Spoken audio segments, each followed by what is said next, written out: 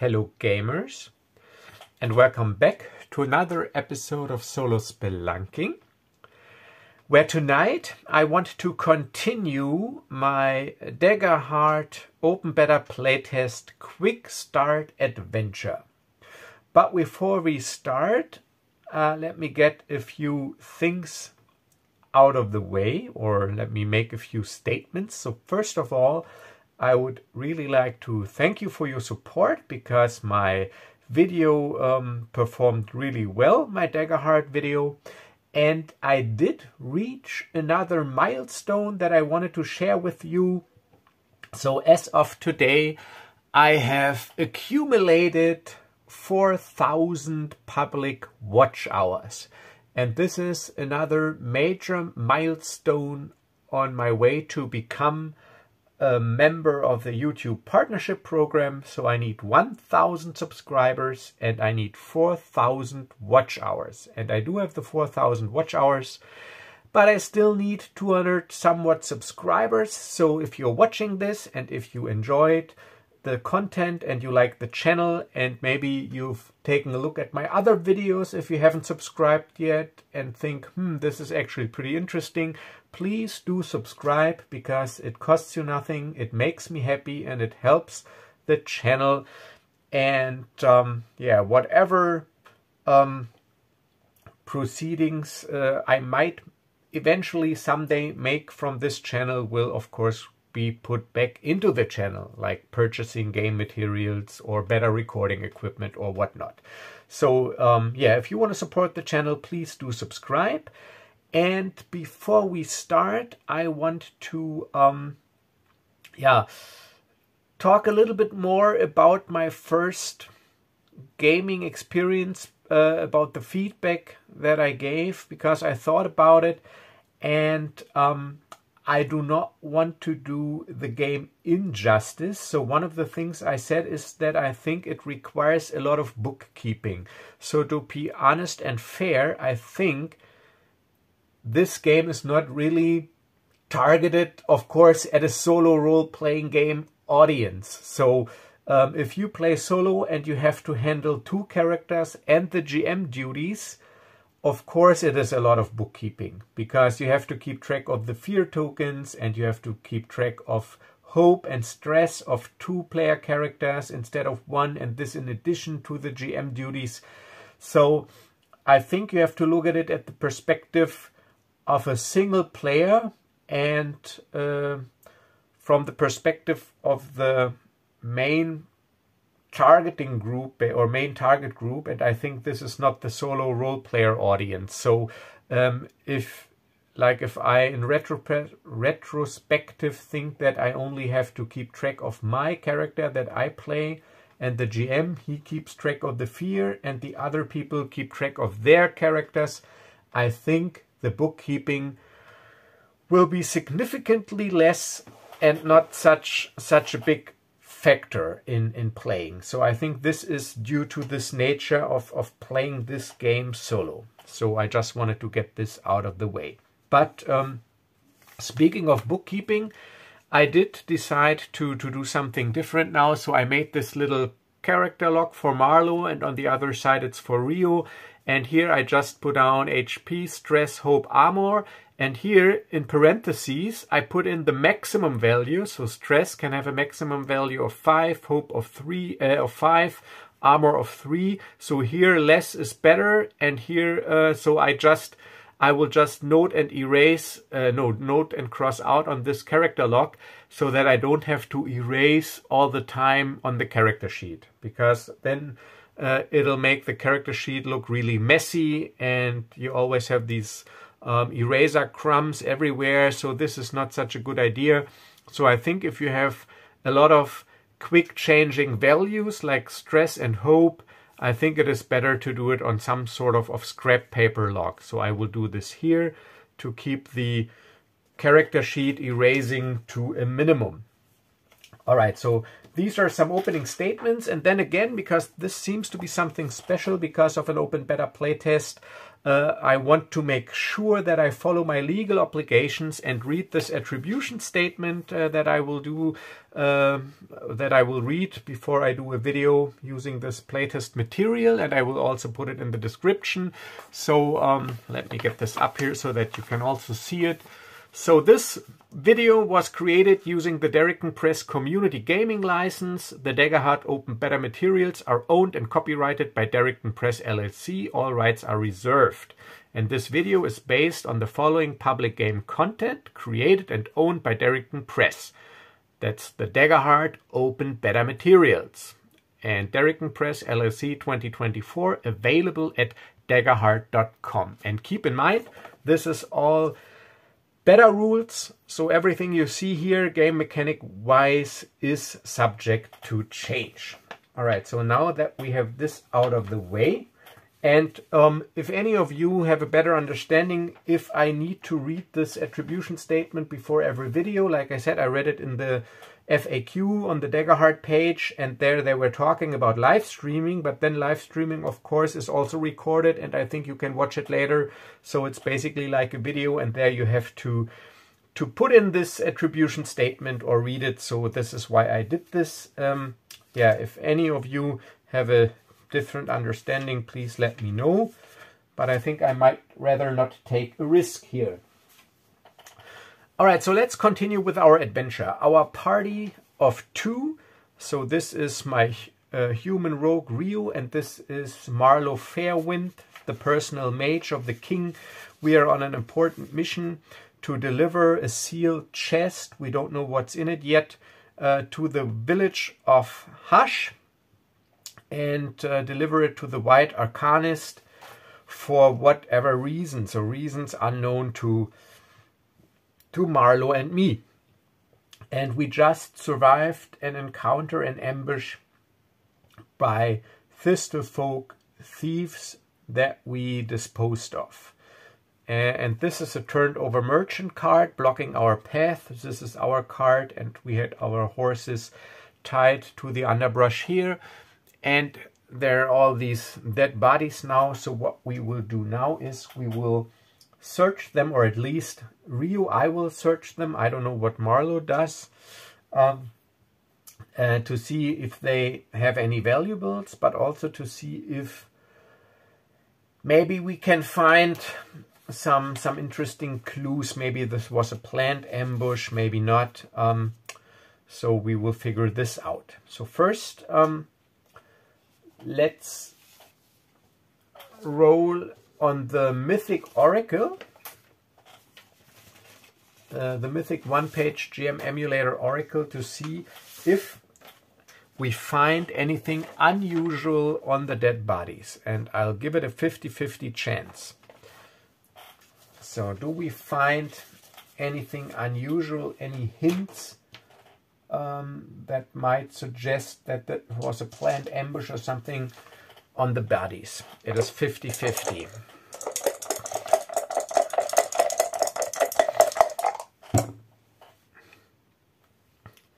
$81. That's a no. All right, so nothing out of the ordinary. So it seems that this was just a random ambush, maybe.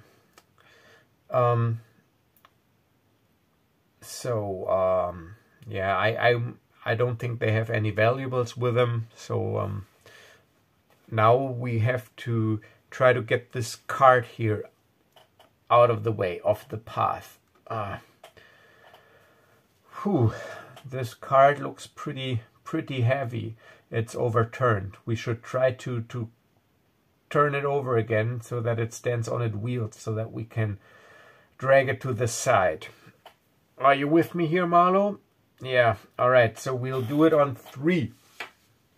So let's see if we can turn over this cart. So it'll be a strength roll, and sadly we both have -1, but because we do it together, I will give myself advantage on the roll, and advantage in Daggerheart is handled by an additional d6 that you roll and add. And if you have disadvantage, it'll be a d6 that you roll and subtract from your value. All right, so it is 2d12, and 2d12, those are called the duality dice, and the red one is the fear die. So 2d12, but we have advantage, so 1d6 that we can add, but it is a -1 to the roll. We both have strength -1. So Reo, he'll make the roll, and Marlowe will assist, and this is why I gain the advantage. Oh, and I need to decide on a difficulty, of course. So I don't want to make it too difficult. I'll set the difficulty at 11.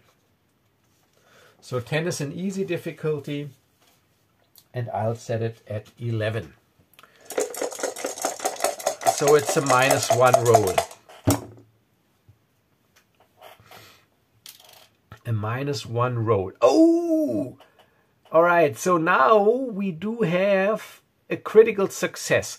So whenever you roll doubles in Daggerheart, no matter what the number, it is a critical success. So you get what you want and something extra. Let me check here. I think you can like clear a stress or gain a hope or something. Let me check real quick. Critical success.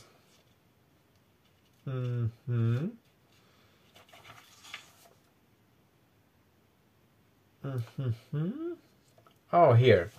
All right, saving the I'll read it to you. Saving the best for last. If you ever roll 2 of the same number, no matter what the number is, that is a critical success in Daggerheart. You get what you wanted and a little extra. You get to mark a hope, and you can also clear a stress if you have one. If it's an attack roll, it's not. You get to add the maximum your damage dice could roll as a modifier to your damage roll. All right, so I can gain a hope and clear a stress.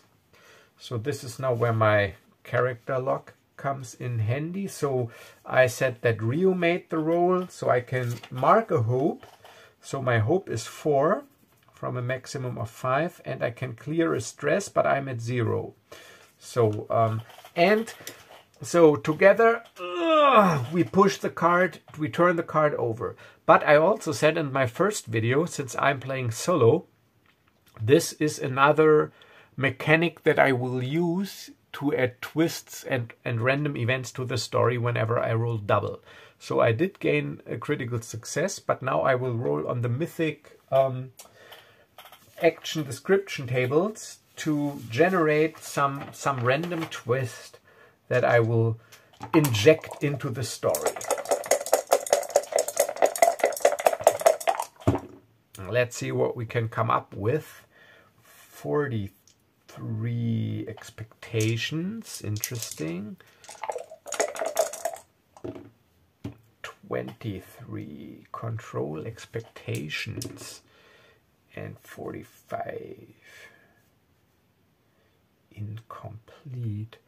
It is incomplete and control expectations. Okay, so I have to keep my expectations in control because whatever is incomplete. So I got an idea. So this was a critical success. So we did manage to turn over the card, but as we turned over the card, we see that one of the wheels is cracked and broken. So the card is at an odd angle, and we can't really push it off the road easily because one wheel is broken. So somebody needs to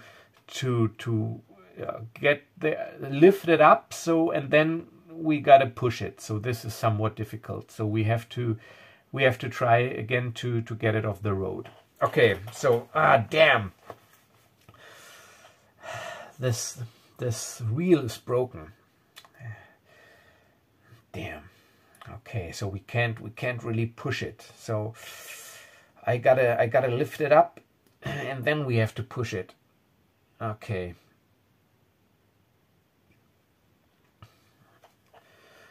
All right. So Reo, he will get in the underbrush and lift it up, while she tries to then push it somewhat like this so that we can pass. All right, so that'll be another strength roll And let's say, can I...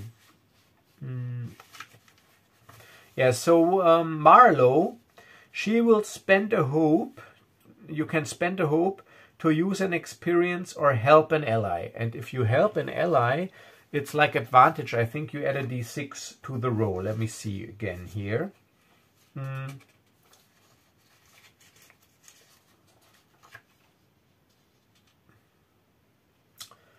Hope.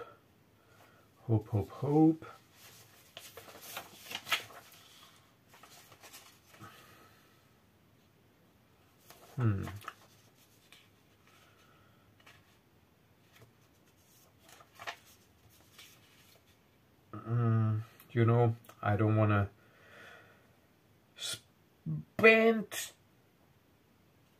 too much time looking for the rules, so I will just say that, okay, she needs to spend a hope, and then she'll help an ally, and that means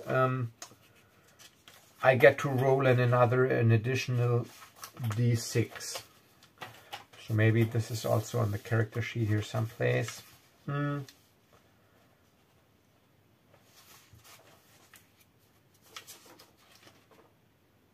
No, but this is how I will play it. All right, so Marlowe, she spends a hope, so she's at 2, now she's at 1 hope to help me, so I get another d6 to the roll, so it's again the duality dice plus 1d6. It's a difficulty of 11, and I get -1 because of my strength.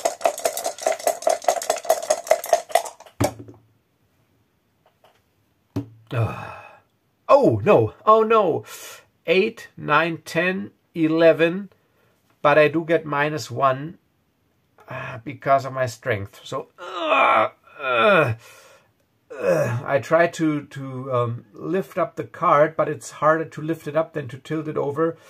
So I can't lift it up. Damn, it won't move, it won't budge. All right, so I think what we have to do now is, damn, we can't get it off the road. Don't you have any magic you can use? I mean, what good is it to be a mage if you don't have some sort of telekinetic spell in your disposal? But by the way, it was pretty impressive how you threw this Thristle-folk thief against the tree there. Can't you do this with this card? Can't you do like some sort of arcane blast to get this card off the road? You know what, Reo? Actually, that's not such a bad idea. I think it is worth a try. Let's see if I can splinter this card maybe and make it easier for us. All right, so this is a good idea. So she will. So stand clear. So what I will do now, I will replenish her tokens for the Unleash Chaos ability. So here it says you can mark a stress to replenish this card with tokens up to my spellcast trait. My spellcast trait is Instinct, which is 2. So Marlowe, I will mark a stress. So I'm at 1, now I'm at 2 of a maximum of 5, 2 stress, and then I can put 2 tokens on this card again, but I will not put these tokens on there because I will immediately use them, and I will deal 2d10 of magic damage, and I will assign all right, so let's just say this card, it's got oh, and I didn't know if I rolled with fear or hope. Damn, I forgot to check, but never mind. So this card has 12, now the threshold doesn't matter now, has 12 hit points. And I get to do 2d10 of damage.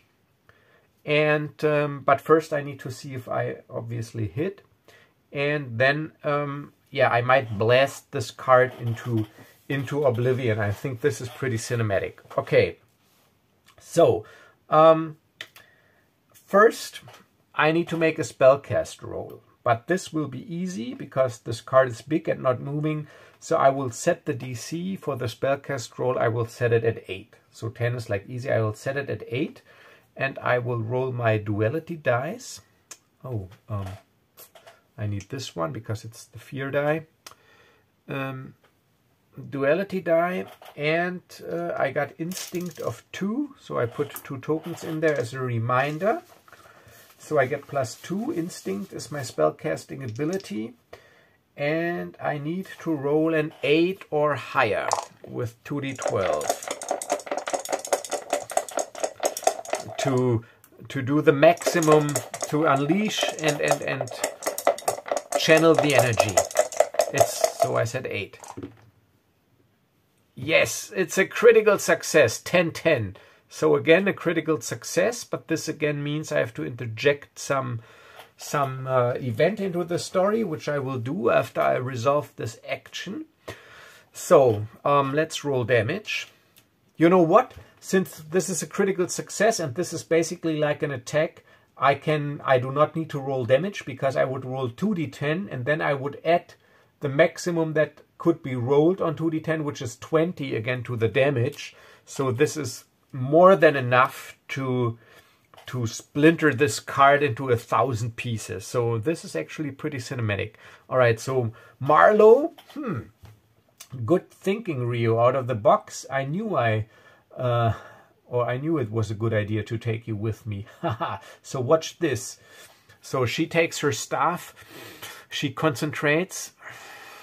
I can basically see how she strains as she channels the arcane energies, and then she puts the staff, her dual staff, into the ground and shouts an arcane word of power and unleashes a wave of deadly arcane force, which is like unchained elemental energy. And I don't really believe it, but just like that, the entire card splinters into 1,000 wooden pieces all over the place and clears the path, basically.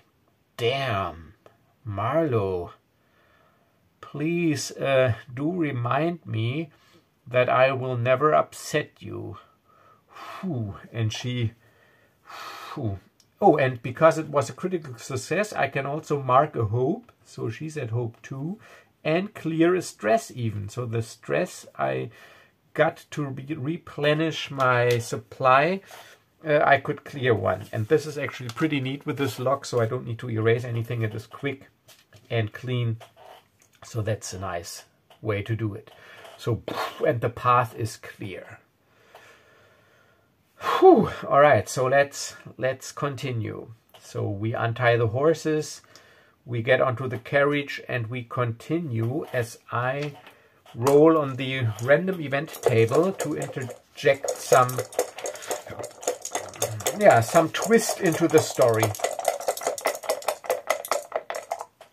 Action 13 is character. Okay, 13 character. 82 character, official, okay, an official character, okay, so, an official character, I already got an idea, but let's roll on the description table again. 54, loud, okay, yeah, loud official character, okay, this is interesting. So we continue as suddenly we hear a loud voices and shouting. No, not that way. This way. And get that tree over there. All right, so we bring the carriage to a halt. And I, as Reo, says to Marlowe, seems like up ahead, around the bend in the road, there's something going on. I might better check it out. I scout ahead. So you'll wait here. Don't worry, I won't be seen. All right, you do that. So I'm a rogue, and I got the hide ability. So when I move into a location where no enemies can see me, I am hidden. So this is like an auto hide if I do not move. And I can step from shadow to shadow with a Night Walker. Let's see, you can move from shadow to shadow. When you step, does it use any? Yeah, marker stress to disappear. Okay. But first I'll do it the conventional way. So I get off the cart and I sneak through the underbrush to a point where I can see something. And then, yeah, I'll stop moving in the shadows and I hide and I become hidden. And I do see, because what did I say, character and official. So I see a small detail of armored knights in plate armor wearing the coat of arms of the town and of the king. Marlowe is the personal mage too. I forgot the name. Wait a minute. Of King. King. What is it called? The king's name. Something with E. Damn.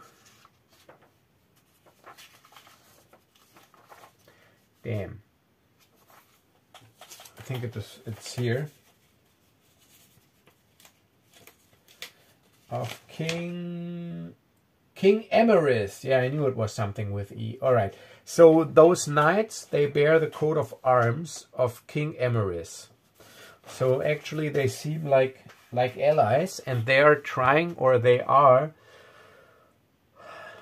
yeah, cutting down some trees. They're doing some lumber work. It is a detail of like 6 armed knights. They have horses. Horses are tied to the trees, and they're doing some woodwork for whatever reason. Okay, interesting. Let's report back. So I report back to Marlowe.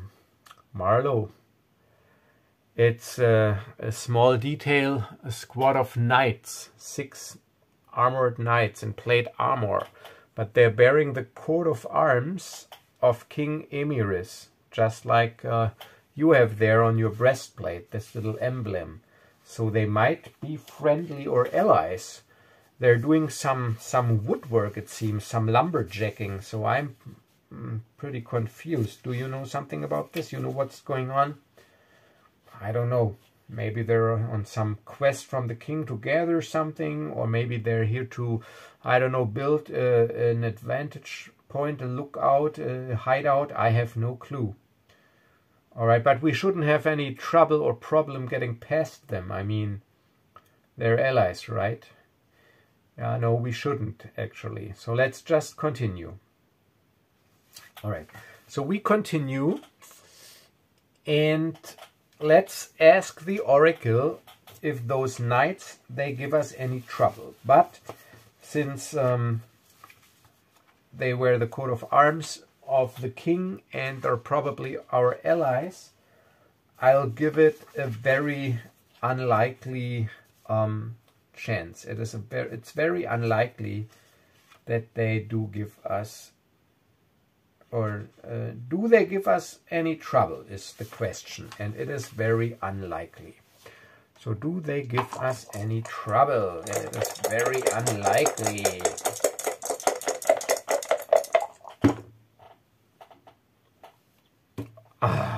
I had a feeling. It's 14, so that is a yes. Even though it is very unlikely, they do give us trouble. All right, so damn. All right, so this is interesting now. So as we approach them with our card, the man that appears to be the leader, he steps into the road with another one of his knights, and he goes, halt. So we stop the carriage. Who are you and what is your business? All right, so Marlowe looks down at him. This gotta be a joke, right? And she points at this small emblem, the coat of arms on her breastplate. You recognize this coat of arms, right? It's the same that you are wearing. Do you know who I am? I am Marlowe Fairwind, the personal mage to King Emrear himself. So we do not have a problem. What is your problem, soldier? So she, she seems to be pretty annoyed about this interruption. So let's ask the Oracle, no, let's make a check if she can or if she made an impression on him. And I will roll presence, and I will use my experience of Royal Mage, because I'm using my position to give some weight to my speech, so I can cross off a hope to use an experience. So I'm at hope 1, and I'm using my Royal Mage experience and my presence score, which is +1, and together with those +2 I get to add +3. So I will throw in 3 tokens, and then I'll make the roll with my duality dice, and I'll set the difficulty at 12. So it's not easy, but so 10, 15, 20 is like the scale. So I set it at 12. I got 3 in here. I spend a hope. Okay, so that is a 9 and a 10. So I succeed with hope. And 10 plus 3 is 13. And I said, I think 12. Yeah.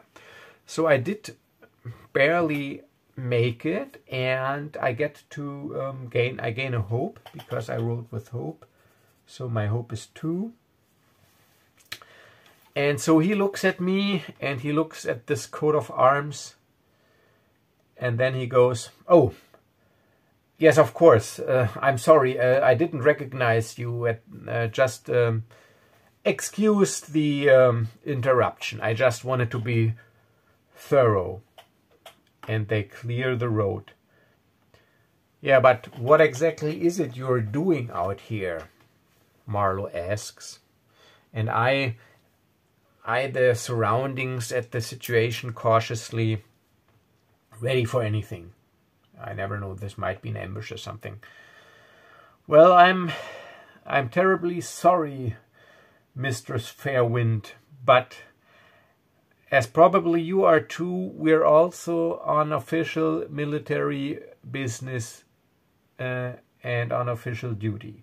So if it's all the same to you, in the interest of keeping our kingdom safe and secure, I better not disclose the nature of our mission out here.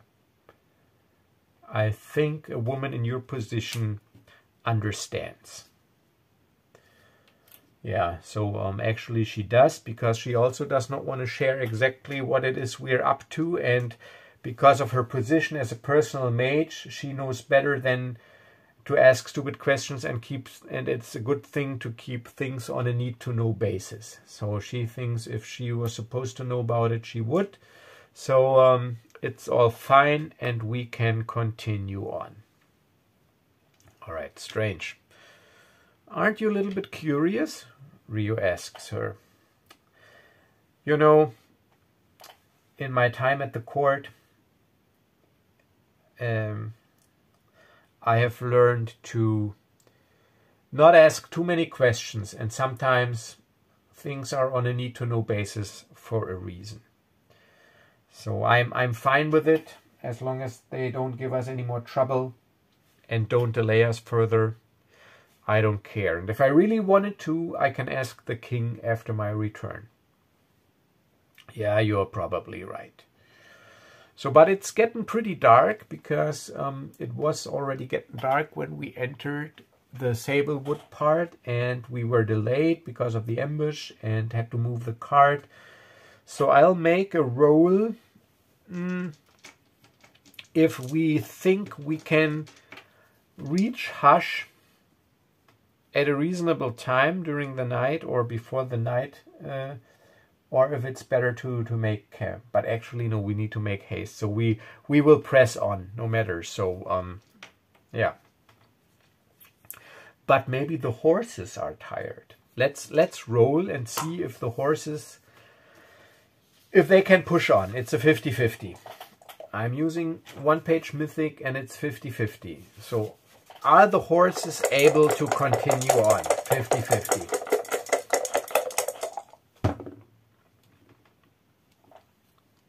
$17, yes. So this is actually pretty good.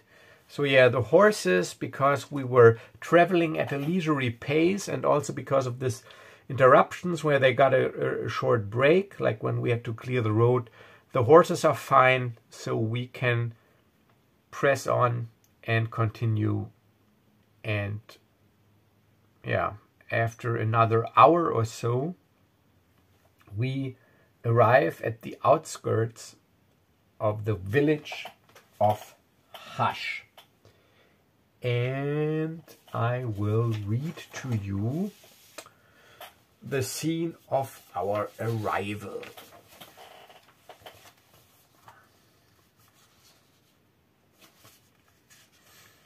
Just 1 second.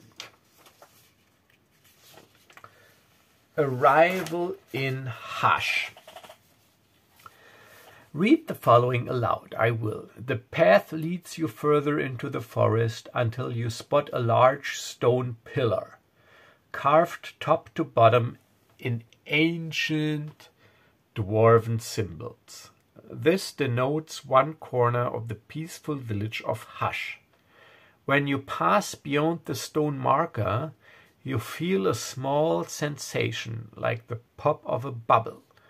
Then the sounds of friendly chatter become louder. Through the trees of the sablewood are unchanged here, though the trees of the sablewood are unchanged here, there is a distinctive, safe and comforting air. A few smiling faces turn to you as your carriage rolls in, waving or casting a warm greeting toward the party. There is lively music drifting your direction from the tavern at the center of town. You know you need to find the White Arcanist to deliver the package from the king. What would you like to do? Well, of course, we want to travel to the White Arcanist, but we gotta see where it's at. So, we are presently surprised. This does indeed seem like a very pleasant place. Yeah, it might be, but we better be wary. Sadly, I wasn't really told where this White Arcanist lives. I figured it can't be too hard to find him or her. Alright, so why don't I stay with the carriage? And why don't you take a look around? I think this is your kind of environment. Look, it seems like there's some sort of festivity ongoing, and why don't you check the tavern, talk to some people, and see if someone can point us to the White Arcanist, and I will stay here and guard the carriage and stay with the horses for the moment. Yeah, all right, good idea. So we will do that. Let's see if there's any map that I could use. Yeah, 49 and 50.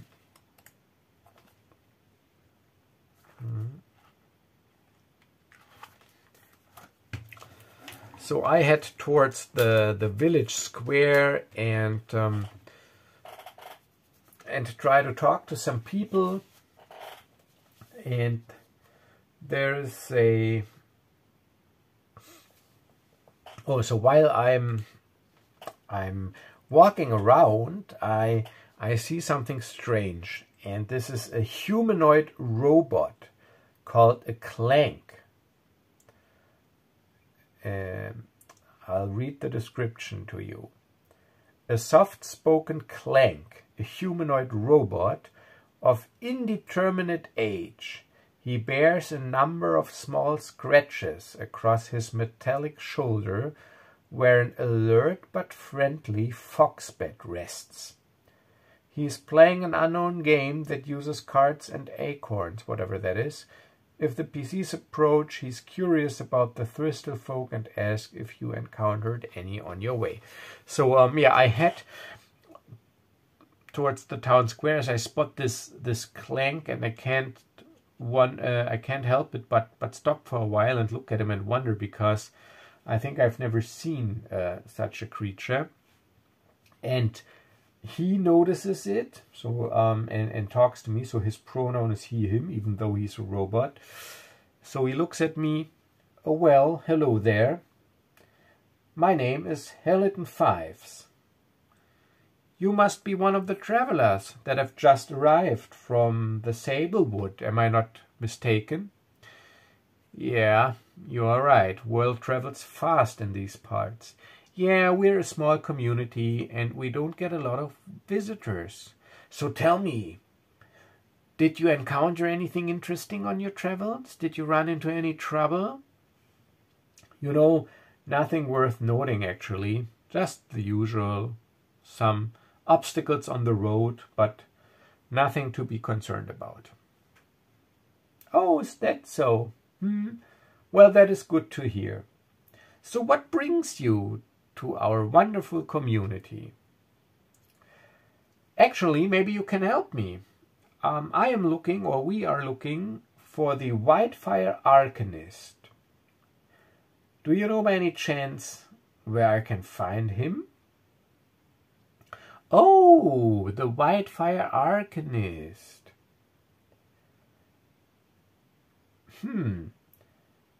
You should check in the tavern, the Clover Tavern up there. And he points to a large, huge tree standing next to the village square. And yeah, this tavern, I'll just read it to you. The Clover Tavern is a sight to behold, with 6 curving stories climbing the trunk of an ancient tree. This is the heart of the community, always crowded with music and good-natured conversation. Newcomers to the bar must take off their shoes and hang them over a line that stretch across the bar's ground floor. Inevitably, by the time visitors leave, their shoes will be shined and filled with small trinkets. So that's nice. As you enter, what would you like to do? So I'm not entering yet, so just wanted to describe this tavern. So this is a huge tree, and it looks like it has 6 stories that are winding around this large tree. Oh, this is... I think I've never seen such a tavern before. Yes, the Clover Tavern is our pride and joy. You should go there, have a drink, and look for Fidget. Fidget. They're a small human child, always fiddling about. This is why they're called Fidget. And yeah, so they can probably point you in the direction of the White Arcanist, because they know the fastest ways through the village and can help you. And if you're wondering now why I'm actually, indeed, they do use pronouns here, and Fidget is a young child, a human child, but they use the pronoun they. So that's what's in here. So this is what I will use. Okay. So, yeah, so I'll report back to Marlowe. And did you learn anything? So she's still at the carriage of the map. Did you learn anything? Yes, actually I did. I was told to look for someone called Fidget, a small human child who supposedly knows the quickest way around the town and village, and who knows where to find, or they know where to find the White Arcanist. See this big tree over there with the 6 stories basically built around its trunk? This is the Clover Tavern, like the central community hub of this community here. This is where we should look.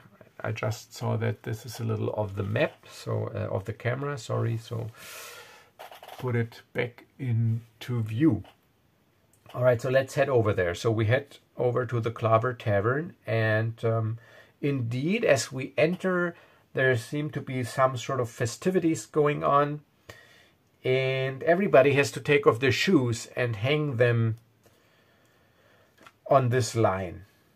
And Marlowe is like, let's see if she wants to take off her shoes or not, because I think she'd rather not because of her nature. So I'll ask the Oracle, does Marlowe want to take off her shoes? I think it is unlikely. Does she want to take off her shoes? It's unlikely.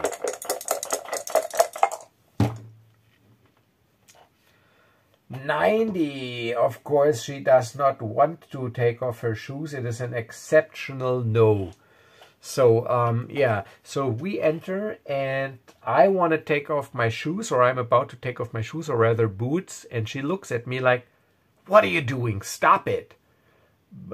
What do you mean, stop it? I mean, this is the local custom and tradition. We don't want to stick out and make a fuss now, do we?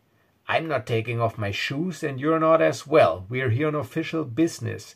We're not here to drink. We're not here to dance. We're not here to mingle with the local community. We got a quest to do. We have a mission to accomplish. We got someone to find. Damn, Marlowe. Always business, no pleasure, is it? Well, in my position, I do not have much time for pleasure. Well, this is actually too bad. You should take the time to hang out with me more. I think we could have a nice time together. You know, you do what you want. I'll take my shoes off because I don't want to get into trouble here. Fine, suit yourself then. But don't blame me if we get into a tight spot, a tight situation, and you're not fully combat ready because you can't walk properly on hard or uneven ground or whatever. Yeah, I mean, come on, this is a tavern. I don't think we will get any trouble here. So we do enter the tavern, but indeed, since Marlowe did not take off her shoes, she's immediately approached by some personnel working at the tavern, and even though the personnel is friendly, they're still determined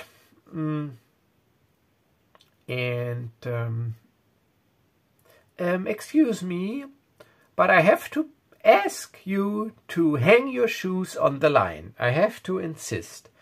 This is the local custom, and we are firing the first moss. We are celebrating, we're celebrating the first moss festival, and it would be very rude to not comply with our tradition. So please. She growls. Well then, I'll wait outside.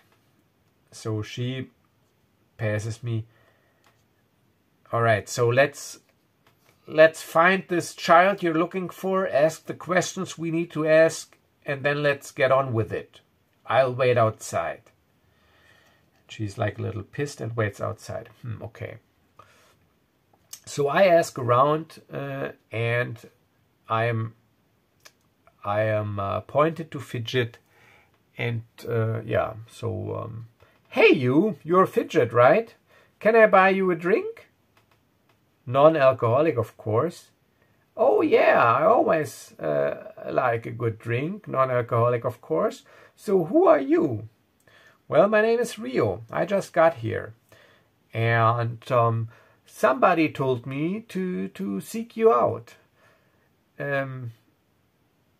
word is that you are the person to ask around here if you want to know something, and that you know all the ins and outs of this community. That is right, I'm Fidget, and there's nothing that I do not know and nowhere where I cannot get to. So I smile. So this reminds me a little bit of me in my youth as well. So nice to meet you, Fidget. I'm Reo. So let's sit down, have a drink, and talk. So we sit down, we have a drink, we talk.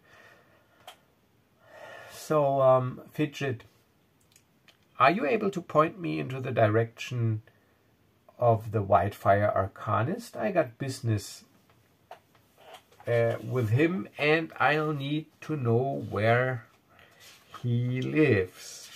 But the White Arcanist, I think, is a she. Wait a minute.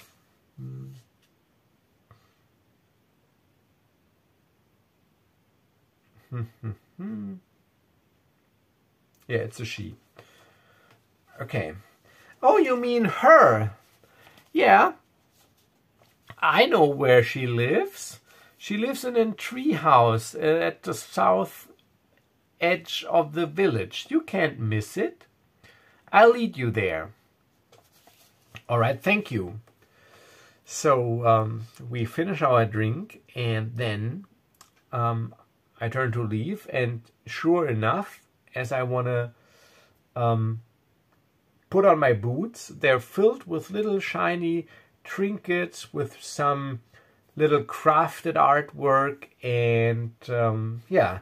Oh, this is a nice gesture. So what is the reason for that? Oh, we are celebrating the first Moss Festival.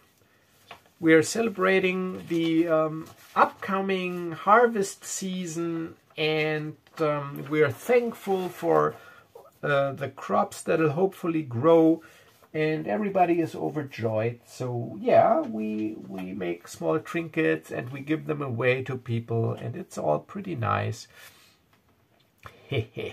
So I look through the trinkets if there might be something nice that I can gift to Marlowe, maybe like a bracelet or something. So let's say it is likely. Do I find a nice bracelet that I can gift to Marlowe? And it is likely, because I'm a charmer and I want to show her that this community is actually pretty nice. It is likely 09, which is, I think, an exceptional yes. So I do find a beautifully crafted bracelet with crystal blue shimmering stones and finely woven silk band. So it's really nice looking. It's very special. So so we head out. So she waits down here on the village square. So I'll get down there, and I have Fidget with me. And so she looks at me. And what did you get? Did you find out anything? And I'm like, well, what did I get? First, I got something for you. And I smile. What do you mean you got something for you? Look, here. And I'll hand her the bracelet with a charming smile. Perfectly fits your fine features. You should try it on. And she looks at it, and it is a very nice bracelet, because it is. I rolled an exceptional yes, and she's like, So let me see. I want to work my charm on her. I will make a presence roll, and because I want to basically smooth her over, I will use a hope. So my hope goes down to 3, and I will use my experience charming to the last and my presence. So I get +4, so I'll put 4 tokens already in my dice tray as a reminder. And I have to make a duality dice roll, but it is not easy. So the difficulty, let's see, it'll be, let's see if I can roll against maybe an ability of her. Instinct is perceive, sense, navigate, charm, perform, deceive, control. I know this is motor control. Oh, I think I also roll against her presence. So the difficulty is 15 plus her presence modifier, which is +1. So I have to roll against a difficulty of 16. Let's see, what is that?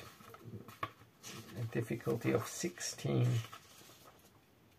Medium difficult. No, it's you know what, she's a hardliner, so it's between medium and hard. It's an 18. So I got to roll 2d12 plus 4 versus an 18. So this is not an easy task, but so I do not want to lie to her, so I can't use my deaf deceiver. So I'm just trying to smooth her over with my charming smile and my silver tongue and my good looks. And yeah, it's an 18. 2d12 plus 4. Okay, so actually, I would have to reroll that, but this is so this is 16 plus 4. That is a 20, but with fear. So I earn 1 fear for later. Put it on the fear tracker. So yeah, let's make it cinematic. So she looks at the bracelet, and even though she tries to hide it, her features soften, and she smiles, and she goes, well, this is pretty nice, actually. Thank you. I haven't expected that. It's been a long time since someone gave me something and talked to me like that. I mean, you know, if you're the personal mage, you do not get out much, but thank you. So it seems like as if she blushes slightly, so I smile and don't mention it. Just wear it, and I think it suits you. But as we talk, because I rolled this fear, a little foreboding, the wind picks up somewhat, and the clouds darken, as if something draws near. Is it me, or was there a sudden weather change? Well, let's not waste any more time. Let's head and find this White Arcanist. And I've been told it's a she. Let's find her. Yeah, follow me. I'll lead you to her house.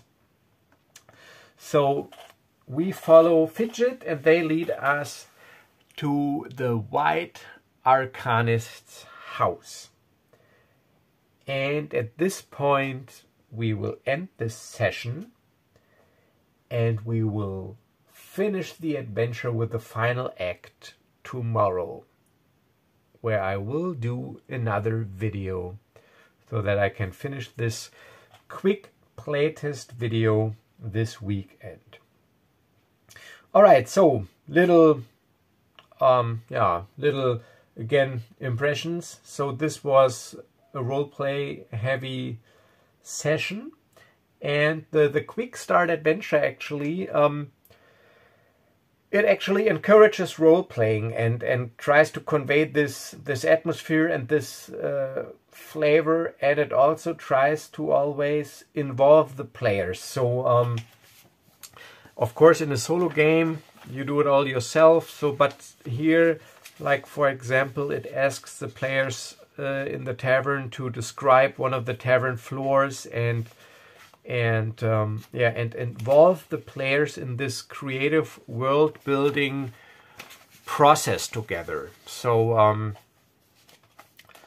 it says here, let the players roleplay here for a bit, introduce them to a barkeep or a friendly local, let them explore the different levels of the tavern, and if you feel comfortable, ask some of your players to participate in describing details about it. And then it gives you some suggestions that the player made, or how you could encourage a player to describe something. So this whole Act 3, Arrival in Hush, actually does focus a lot on role-playing and those festivities. So yeah, I think this is a nice change of pace, and I'm pretty happy with just crossing out and noting hope and stress and fear on this character log. So I think this is a good way to handle it. So no erasing, no handling of character sheets all the time. So I think this is what I will do going forward. And yeah, so I still do like the action resolution mechanic. One thing I thought about, but I might even fill out this survey that they have on their Daggerheart homepage, where you can give feedback. I don't really like it, and I think I heard this also in some reviews, that you use different task resolution mechanics in one system. So for example, the players, they always roll their duality dice, 2d12, but the NPCs, when they attack, they roll 1d20. So I think I get it, because you don't want this hope and fear mechanic on the GM side, because it's more like a player-facing side. And of course, the math, like bell curve versus, is easier. So I think either if you would implement the 2d12 mechanic for the NPCs as well, you might raise the evasion score slightly, because the average rolls would be higher, and lower and higher rolls would be, yeah, because of the bell curve, less frequent, especially lower rolls. So maybe you need to adjust that, so maybe it's not worth it. But the hope and fear mechanic I thought about, you could still implement, but in a reverse way. Like when the GM rolls and he rolls with fear, it is good for the GM, so he just gets a fear token, so you do not need to change anything in the system. So a fear, he gains a fear. But if the GM or the NPC rolls with hope, the player affected by the action, the target of the attack or action or whatever, would get a hope. So in this case it's reversed. If the DM rolls, hope would be bad for him, because then the player he tries to affect would get a hope, and fear would be good for him. He would just get a fear. And in combat it wouldn't make a difference, so because you do not change turns, because the GM's move is set. So when the players roll with fear, he gets tokens that he can cash in, and for every token he can make a GM move. So, and if he has activated all his creatures during his move, that's it. So you wouldn't need this fear mechanic when the GM is taking his turn, but you could still keep the same task resolution mechanic within one system. But then maybe you have to slightly adjust the math a little bit. Otherwise, the player's characters, they would get hit pretty often, I think. Because if you got like an evasion of 9 and you roll 2d12 instead of a d20 plus 2 or 3, what the modifier is, I think this would be, or this would result in more hits than if you would just roll 1d20, because the chance of rolling low is actually less because of the bell curve. But yeah, maybe it's just not worth it. I just wanted to point this out. This was something that is odd, that you have this 2 dice type action resolution mechanic in one game. But yeah, so far I think it's interesting, and I'm eager to continue. So, and I will continue, and I will finish off this adventure tomorrow. So as always, thank you for watching. Thank you for your time and your support. And if you haven't subscribed yet, please do so. And as always, stay safe and stay healthy. And I will see you in the next video. Bye-bye.